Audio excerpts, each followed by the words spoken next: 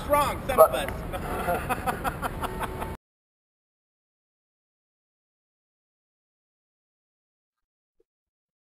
Hello everybody, today's news I'm bringing you to let you know that Alex Jones was officially banned from YouTube.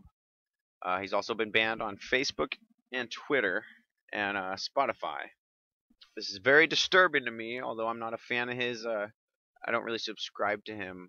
I have followed some of his stuff because I believe what he speaks has grains of truth in it, but he's such a far right wingnut that it's like hard to even listen to him without just, wanting to turn it off. It's kind of like nails on a chalkboard. But with that said, I don't believe he should be deplatformed. I'm very against the way he wanted to try to, get open carry and bringing guns to marches and like trying to start a violent revolution earlier on. To me, my personal belief is that he is CIA, and I will get to that in just a moment, but let's first get to the news. I first learned of it from Tim Pool about 6 hours ago. He put a video up, and this is where I first saw it. On Infowars.com, it says, Patriots rally behind Infowars amid tech's total communist censorship. This is what Alex Jones's Infowars.com states.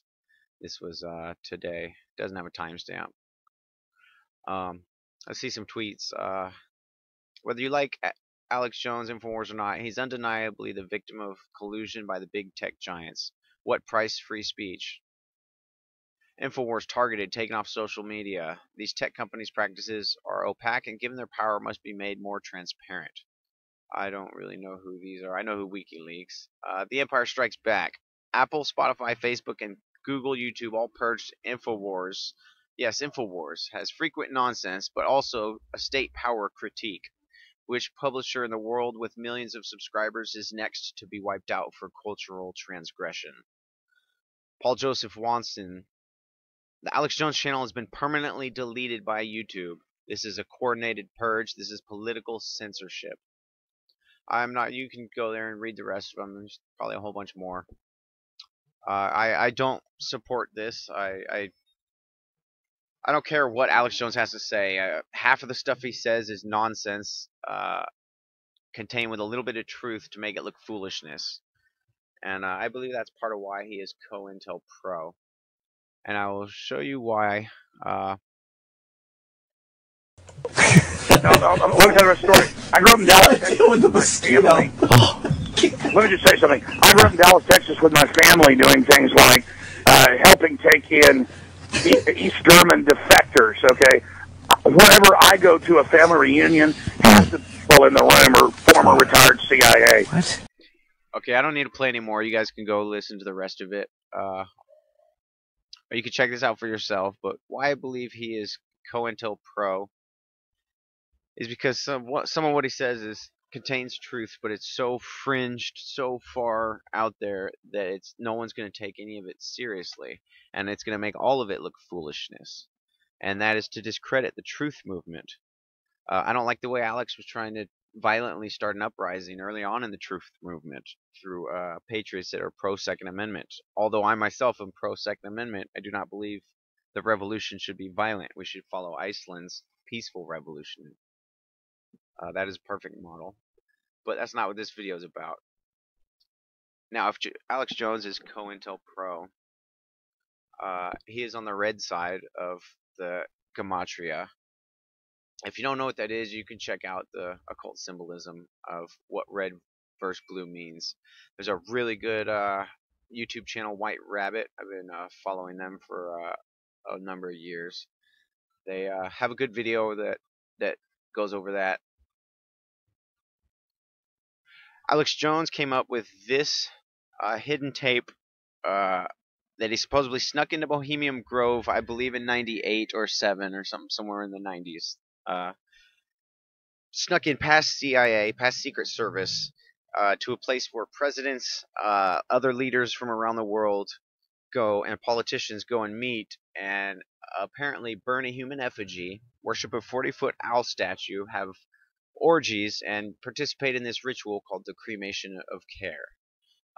It's Molech worship at its finest. I don't believe for 1 minute he snuck in past there. I believe he was allowed to share this information as part of Blavatsky's what she wrote about, talking about the initiation of the masses into the mystery schools. There's been secret societies and known as the mystery schools deep in the cults of this world long before the United States was formed.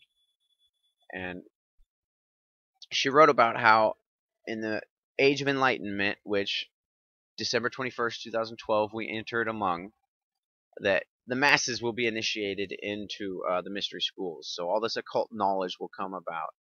Well, it is through people like Alex Jones and the advent of the internet, tools like that, and communications and information being at your fingertips via your cell phones and whatnot, that this initiation is happening, and Hollywood is playing a huge part of it.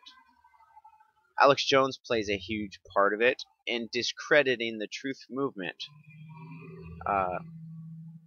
It was funny to see it twist into him and to turning it into a far right wing, like Trump supporter thing for the right side of the mind control propaganda. But that's what happened. This is a Graceful Watchman's video. You can go check that out. The Bohemian Grove footage, you could just Google all that. I titled this video First They Came for Alex Jones. A poem written by German Lutheran pastor. I don't even want to try to mispronounce his last name. But he was basically a poem of how the German people didn't speak up. They did nothing. First they came for the socialists, and I did not speak out because I was not a socialist. But then they came for the trade unionists, and I did not speak out because I was not a trade unionist. Then they came for the Jews, and I did not speak out because I was not a Jew. Then they came for me, and there was no one left to speak for me. So, with that said, I don't support deplatforming this far right-wing crazy conspiracy theorist. I believe let him have his platform. If you don't want to subscribe to it, then don't. But I don't believe in this censorship that is going on. But it seems that it is in response to the following, the Twitter warriors that are just want people like this deplatformed. So these corporate technocracies are kind of bowing to their followers' demands, and this is kind of a mob rule mentality, and it's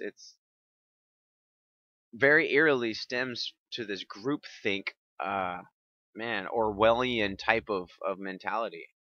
And I just, man, I want to tell all my friends on the left wing to just watch yourself for groupthink. When you hear word on the street and all this, do your research before you just blindly follow and hear what you, don't repeat what you hear unless you've done research into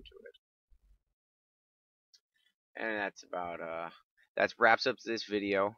I got a next video I'm going to work on. As soon as I'm done with this, it's exposing how the police pushed Amber Cummings and Patriot Prayer into some left-wing dancers. I should have made this video last year, but I didn't in the news, so it's a good time for me to put this video out to expose how the police are actually somewhat in Antifa and using Antifa to create a bigger police state. Stay tuned for that video. Hit the like and subscribe button. And as always, have a wonderful day and God bless. Anonymous signing off. Don't forget to mash the like button and subscribe to Anon Medic.